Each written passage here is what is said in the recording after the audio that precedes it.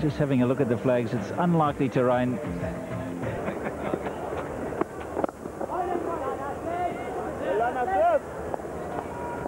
Aasif, Karim coming into the attack.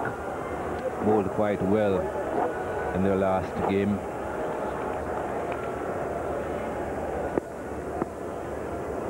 Five wickets in an innings on one occasion. Whoa, that spun.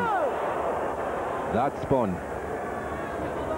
That is a terrific delivery, because not only did it spin, but it spun quickly. Adjustment from Ricky Ponting, and he's very lucky.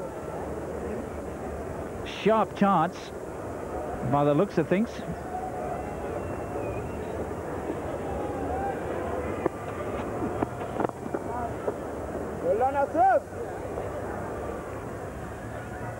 Watch this turn, it just opens him up beautifully. Had to late adjustment. Did it carry just to the left hand? Hitesh Modi. Oh, he's having a little bit of trouble. He's bowling a good line to him. He's having to open up to play it on the leg side, then it's spinning away. That's got to be out close. Oh yes, oh yes. Well bowled. Quicker delivery after having spun a couple. Fizzed in the quicker ball. Caught the skipper by surprise.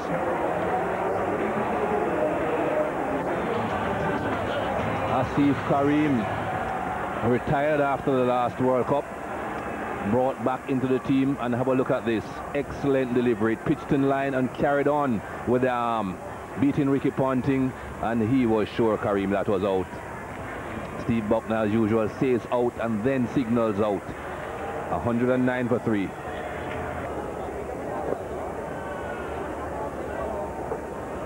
Darren Lehman replaces his captain, Ricky Ponting, averaging just under 40 runs per innings, Darren Lehman, and that's a very healthy strike rate. And what a dismissal this. Beautifully bowled. It really is a great delivery, because it's fizzed on with the arm, and he's way too late. Ricky Ponting, way too late. Watch how this skids on. Cannon into the pads before he got the bat even close. Terrific delivery. Deserved a wicket, and he got it. Little chink in the armour here. Two new batsmen. Lehman's on 0. Simons has been there for 20 minutes, but only faced 8 balls. He's only got 2. So just a wee bit of pressure. And pressure being applied also with the fielder placing. Slip, forward short leg.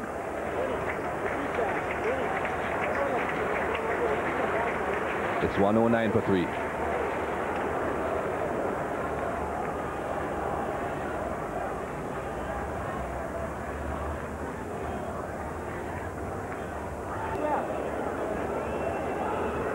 Kenya have pegged Australia back over the last 5-6 overs, but they are still well ahead of what Kenya were at the same stage.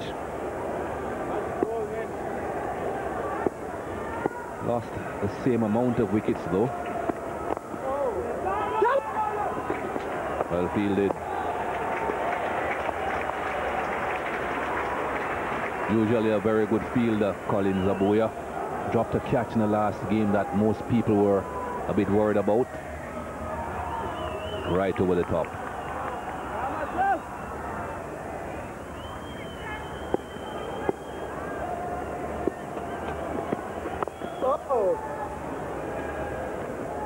Well, he showed Ricky Ponting that he can spin it.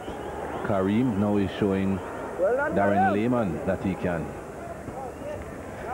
And he's got to slip in place for the one that goes on with the arm. That's what normally happens. You bowl one that really turns a lot, surprises the batsman. The next one goes on with the arm, looks for the turn, and nicks it to slip. Like that, it's gone.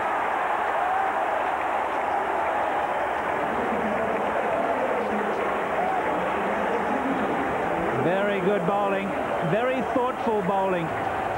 He spun one where Lehman had to adjust, then he lets it just go on with the arm, and Darren Lehman, having seen the one before spin, allows for that, gets a little outside edge. Nicely taken by the keeper, kept his presence of mind, stayed down, Straight in the gloves. Little wobble here. Out for 2, 117 for 4.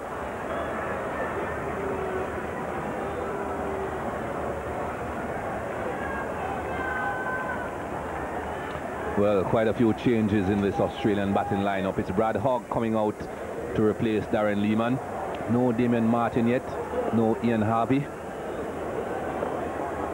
4 wickets down. Well taken, but more specifically, very, very well bowled. Little glance from Lehman, but he knows. So does Steve Buckner. Healthy edge. Up they go. 2 wickets without conceding a run for Karim. Good bowling too.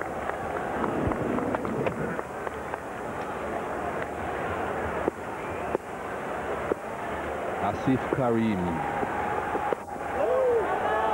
Certainly using everything he's got. A bit of flight, bit of spin, arm ball. And just a little bit of pressure showing on the faces.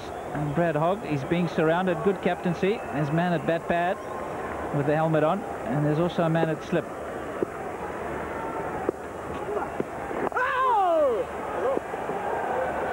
I'm getting a bit excited now, Aasif Karim. That one spun back. That's the quicker one again. He's changing the pace nicely. The first one was lobbed up, new batsman, and then suddenly he lets one zip out, and he only just got down, Hogg. That's gone again. 3 wickets for Aasif Karim.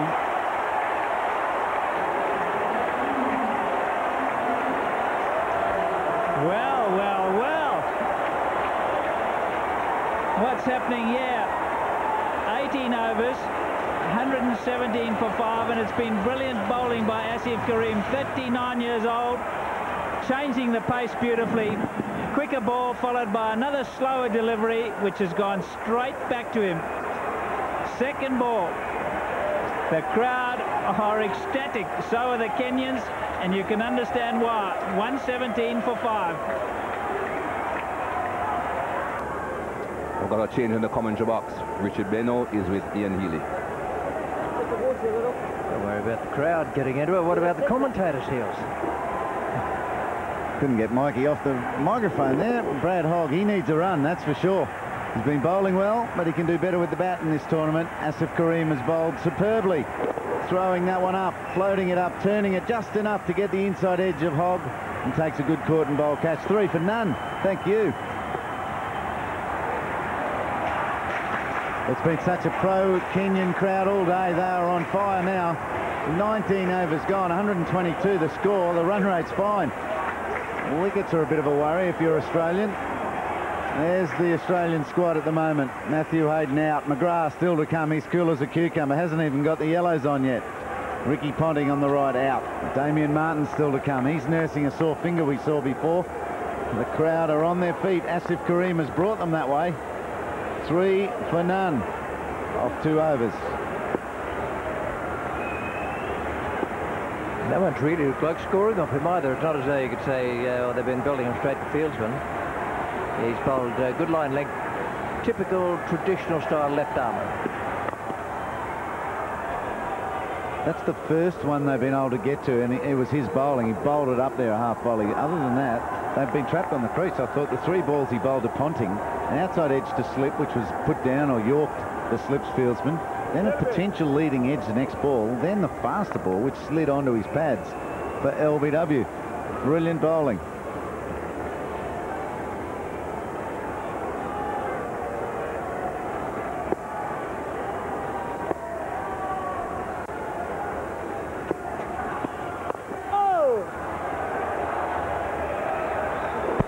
The left armour. Didn't see much of him in the earlier games. I saw much more of the leg spinner. But the left armour is as you would expect from, say, India. Someone bowling traditional style left arm. Very much like Ravi Shastri, isn't he? Short run up, but high delivery action. He's a tall man, Karim.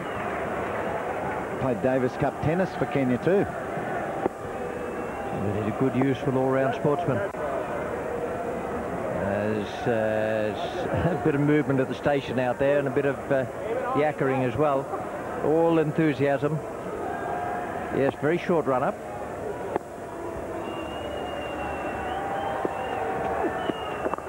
Now that's the top spinner.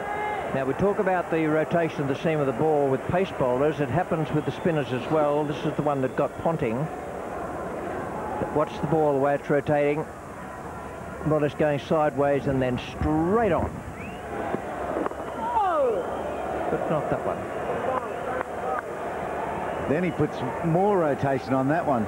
You saw the one that got Ponting come off his index finger last, probably, and for the extra pace. This one, much more rotation. Pitches on leg stump and squares Ian Harvey up. There's a man, look at him. Tony Suji, he wants him. He wants in. One slip and him. It's 123 for 5, 20 gone. The great thing about this is that the bowling has been good. Not going to get anything there, but a run out perhaps. Yes, the bowling's been good. It's not as though the Australians have come out and gone whack bang and got out. It was a wonderful start, some exhilarating batting early on. That again is the top spinner with that side spin. He's a bit of an artist, this guy. They've sort of been robbed by a little old lady, haven't they? Didn't see it coming.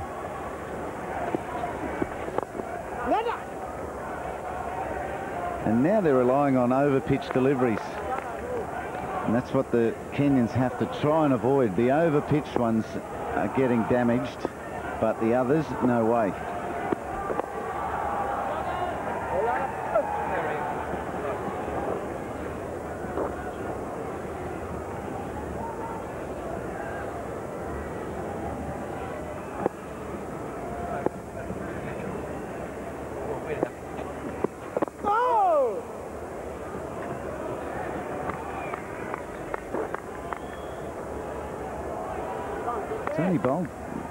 He only had 24 wickets in his career up until now, Aasif Karim.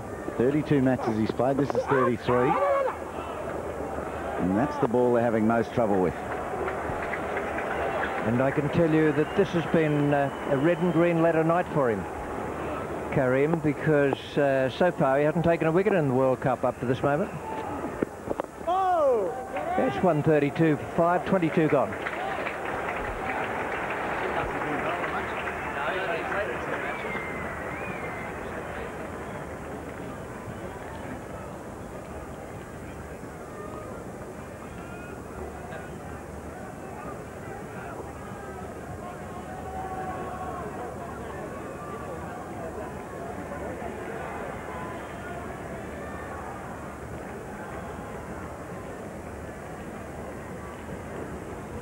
Going to need to bowl out the innings, I reckon.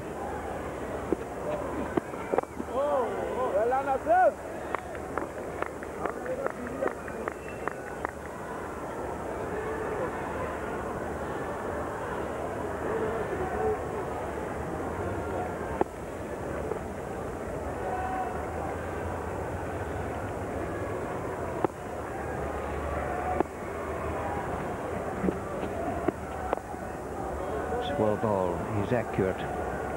We were just wondering a little earlier what he's done in the World Cup so far. None for 17 of 2, none for 20 off 9, and then a bit better tonight.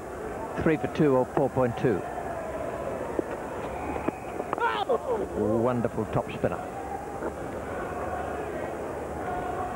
He was the first Kenyan to take a wicket in a one-day international, Aasif Karim. Slid on. I think they were supposed to spin, but it slid on. Natural variation. Might be the dew, and on the top of this pitch does seem to be some inconsistency, some spinning, some not. No, I reckon it's the guy himself. He's bowling the one that spins away from the right-hander, and then he's bowling the genuine top spinner. That's the way they feel. Do you rate the spinners, don't you, Rich? You mean he's doing all that on purpose? Well, I think so. Not only took the first wicket, in a one-day international. The first one to take 5 wickets. His best is 5 for 33. In just a pretty short career. 145 for 5. 5 overs, and he's going to take as much time as he needs.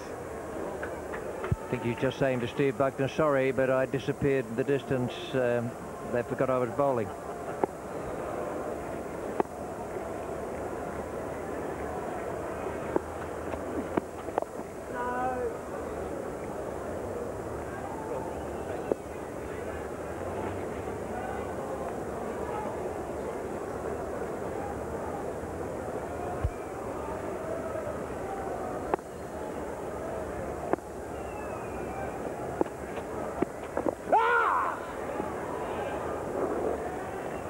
Well, if his follow-through was any longer, he'd probably got one there. Pad bat. Looks like a tennis serve the way he starts. Played Davis Cup. Looks a bit like a John McEnroe. Very side on. Minimal rotation over that front leg. And then wishes he had another yard of pace through the follow-through.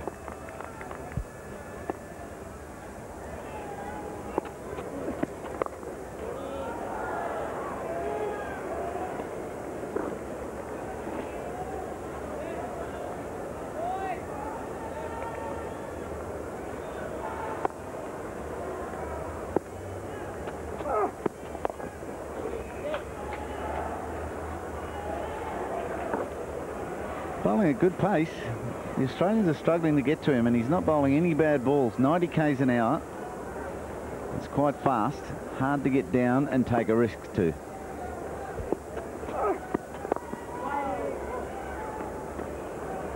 When I said earlier, is the traditional old-style left-arm spinner. Always economy of action with those. 153 for 5, 26 gone.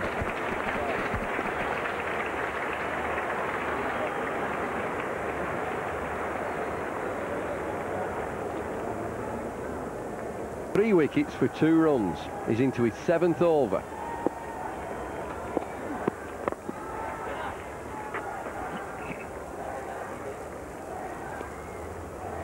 Just recently came back into the game as well, Bumble. He had retired a few years ago.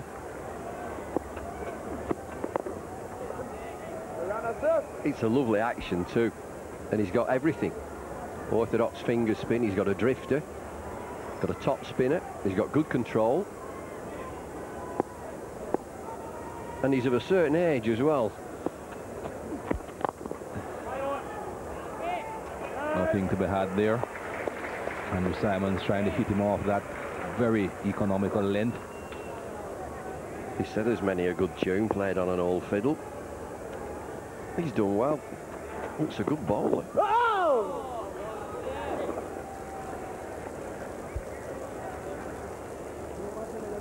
Well, nobody can hit him. Just 2 runs. 3 wickets and 2 runs off his bowling. Into his 7th over.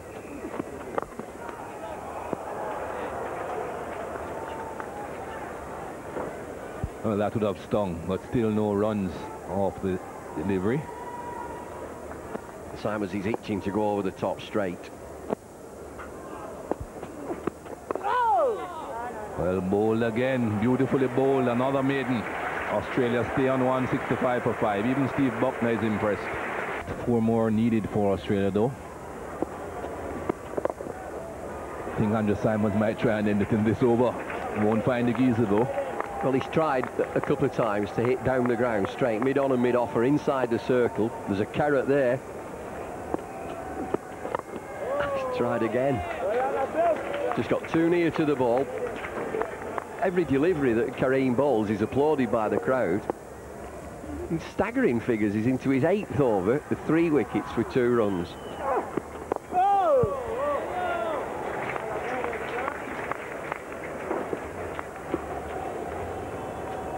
Now what's this chat about? Keep mid-on and mid-off there. Go on, let him try. Maybe a catch coming, maybe 6 as well.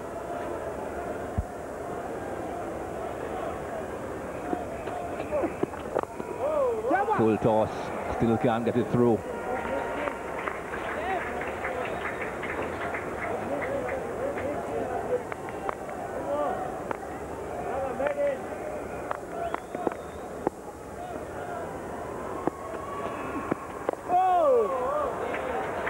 5 dot balls. Aasif Karim really bowling beautifully.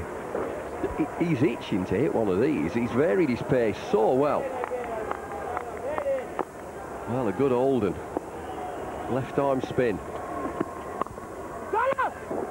Well fielded, beautifully fielded, well done. Another maiden over. Collins of boy at the man at point. Australia stay on 171 for 5. It's great. Fantastic round of applause there for Aasif Karim. Even Steve Buckner is telling him how well he has done. Shaking his hand. Well, I think Steve knows he won't get another over. That's the end of his spell. What a spell. Aasif Karim, another over.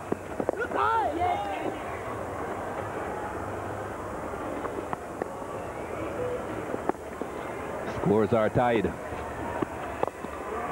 And that's it.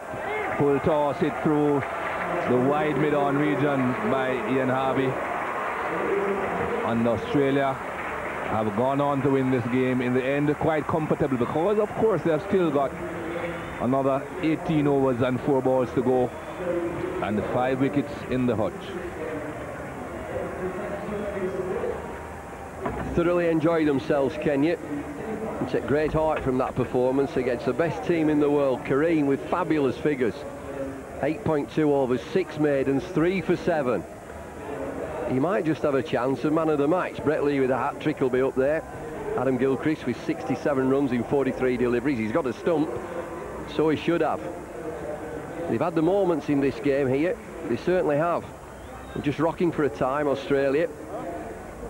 Associate member, not a test-playing nation yet. They've done themselves no harm at all. They have beaten 3 test-playing nations in this 2003 World Cup, and they can rightly call themselves the champions of Africa. They are the only African team left in this tournament, and they are going to the semi-finals. Karim acknowledging the applause from this crowd. He certainly bowled beautifully here tonight, and they well appreciated it. Well, he's got the ball as well. He's got a ball, he's got the stump, and he'll get the congratulations of the Australians. It's Australia that have done the business. They've won easily in the end. There's Australia's batting card. Adam Gilchrist, lightning 67 off 43. Hayden with 20, Ponting 18. Andrew Simons played responsibly, 33 from 49. Then there's that wobble there, Lehman and Hogg, dismissed cheaply by Karim. Ian Harvey also. Sensible batting, 28 from 43. We didn't see Martin Bickle, Lee or McGrath. 5 bowlers used by Kenya. Martin Suji, who had bowled so well previously in this tournament, got a bit of a tap today. 3 overs for 36 runs. Peter Ngondo given the opportunity of bowling the new ball with Thomas Adoya not in the team. Well, he responded well. 10 overs, 2 for 44. But Aasif Karim, 8 overs and 2 deliveries. 6 maidens, 3 for 7. Fantastic bowling against the world champions Australia. Well, that's the overall story. Australia have won comfortably in the end, but they had a few shakes along the way. But a win by 5 wickets in the 32nd over is a convincing victory.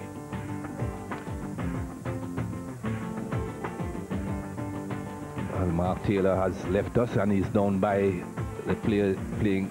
And now the man of the match. There was a little bit of debate. There was a hat-trick from Brett Lee, as Ricky Ponting mentioned, but the man of the match to receive the goal watch from Barry Richards is Aasif Karim.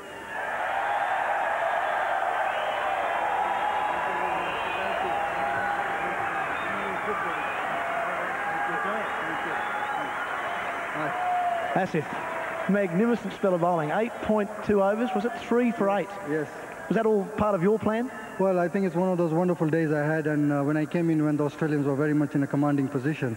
And when I started bowling, I saw that there was turn on the wicket, and there was something on the wicket. So I was varying my bowling, and fortunately for me, and with the grace of God, I had a wonderful spell. Well, you certainly varied your bowling very nicely. You changed your pace well. I noticed you also bowled a couple of deliveries from well behind the stumps.